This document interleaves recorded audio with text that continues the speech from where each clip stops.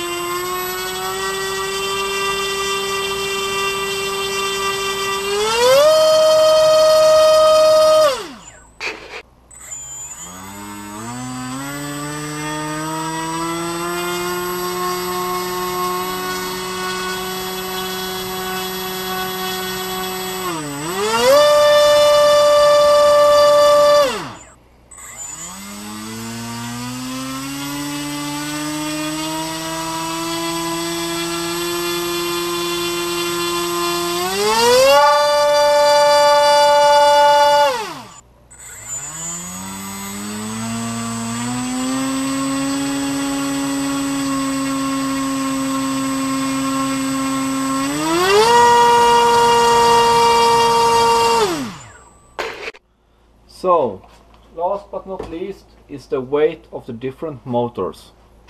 First of all, we start with the Lumenier one, 27 gram. Second one is the mystery motor. This one is heavy, it's 45 gram. Next one we take is the Emax, a small one, 1806. Right now, so 19 gram. So the RCX, 23 gram.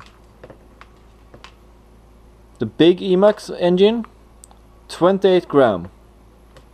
And finally, the rctimer motor, 25 gram. So let's just quickly go through the numbers.